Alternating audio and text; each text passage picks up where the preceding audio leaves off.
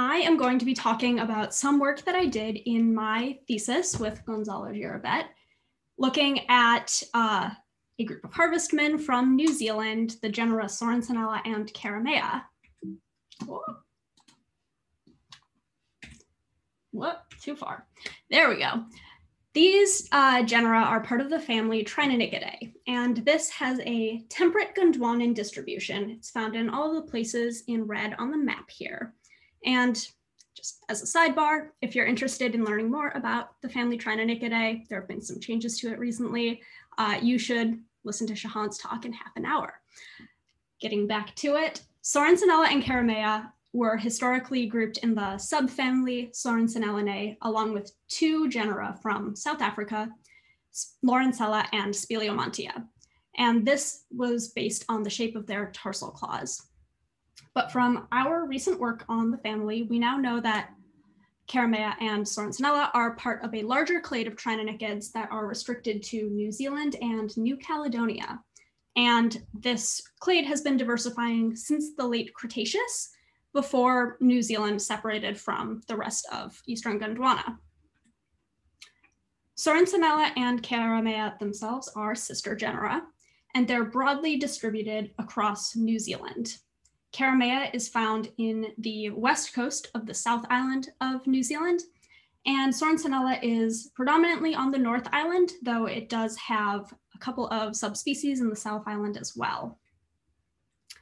And I was interested in working on this group for a number of reasons. They have some interesting natural history.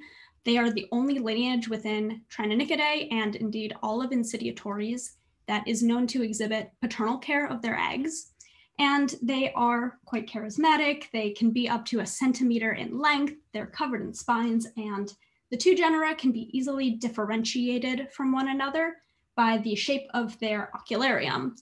In Karamea, the spine on the ocularium is angled forward, and in Sorensenella, it points straight up. But apart from those diagnostic characters at the generic level, the taxonomy within this group is very unsettled. No one has worked on it since Forster in 1954, and while there are a number of named species and subspecies, these have never been tested in a phylogenetic framework using either morphology or molecular characters.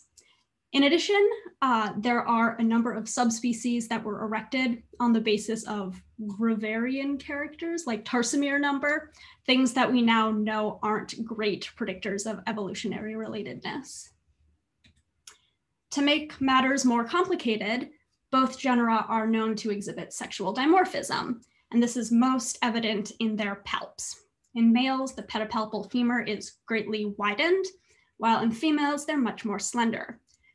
However, one of the described species of Sorensenella, Sorensenella rotara, is known only from females. So given the dimorphism in the group, this was a little bit suspect, and I wanted to undertake a revision of the group. To do that, I used ultraconserved element or UCE sequencing. There have been a number of talks on UCEs in this Congress already, so apologies if this is redundant, but UCEs are regions of genomic DNA that are highly conserved across a clade of interest. And as you move out from that core region, the base pairs become more and more variable. And that sequence variation can then be used for phylogenetic inference. And you can trim these flanking regions more or less conservatively to resolve relationships at a variety of taxonomic scales. So in this project, I sequenced samples with the Arachnida probe set from Starrett et al. And I processed these samples with Phyluce. My sampling was able to cover nearly all of the described morphospecies and subspecies. And I used very lenient trimming parameters in the flanking regions because I was interested in resolving a shallower set of taxonomic relationships.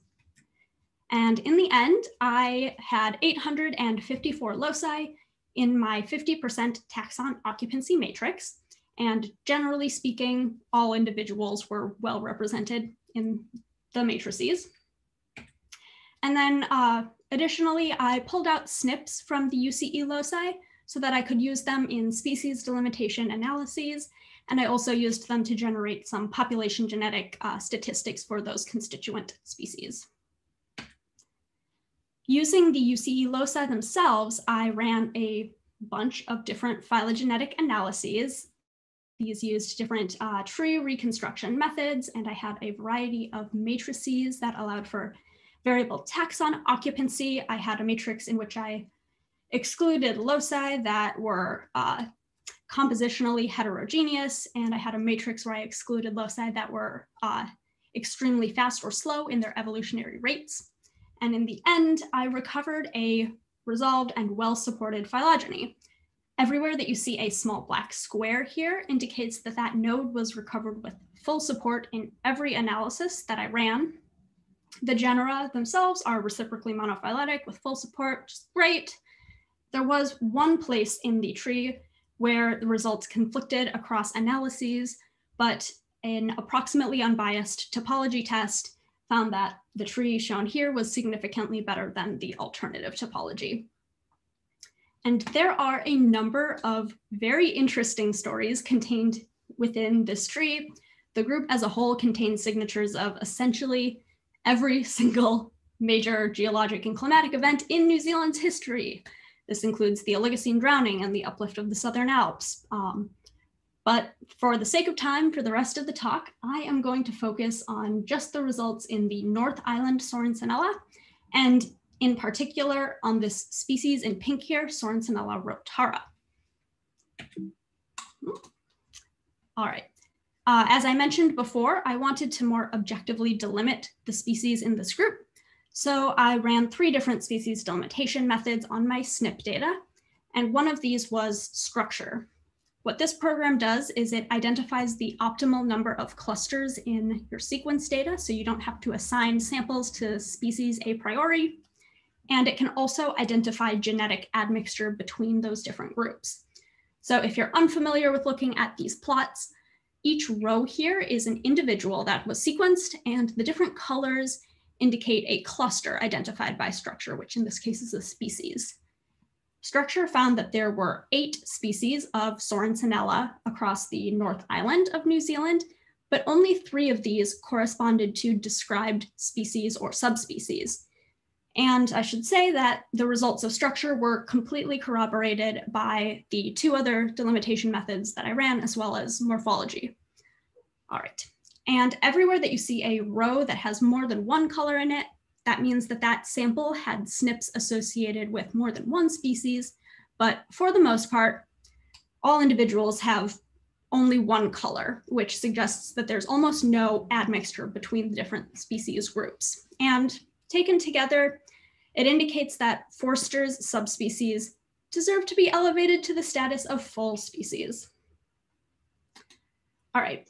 I want to draw your attention to Sorensenella rotara, though, because something interesting is going on in this species.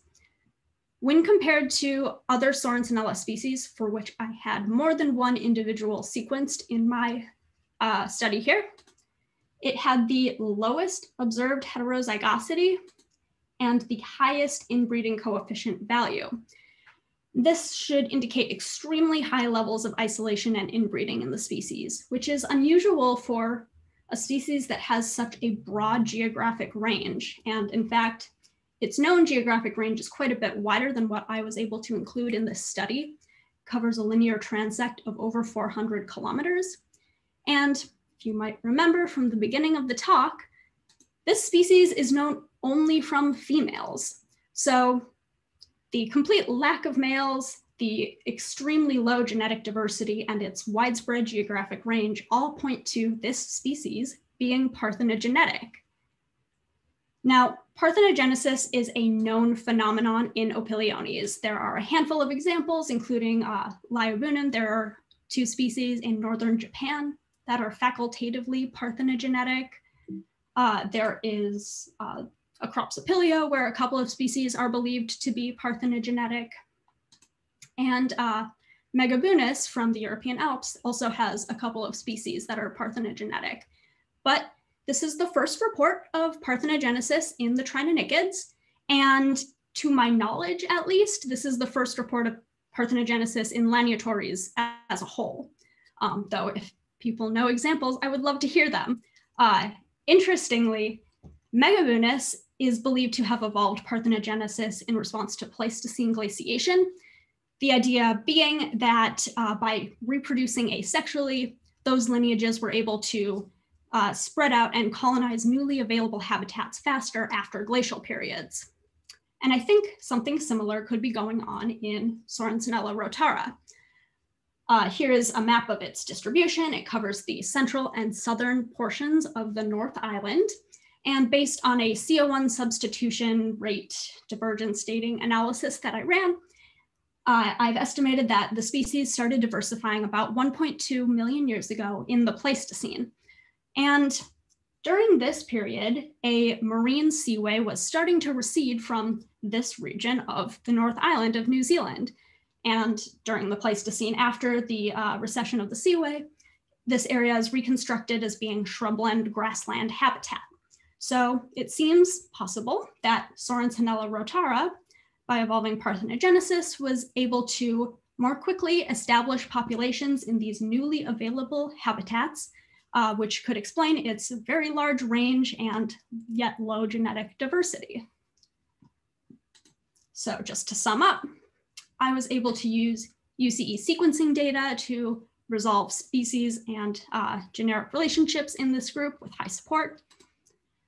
I found evidence for multiple undescribed species of Sorensenella and Karamea, and I'm currently working on describing those new species.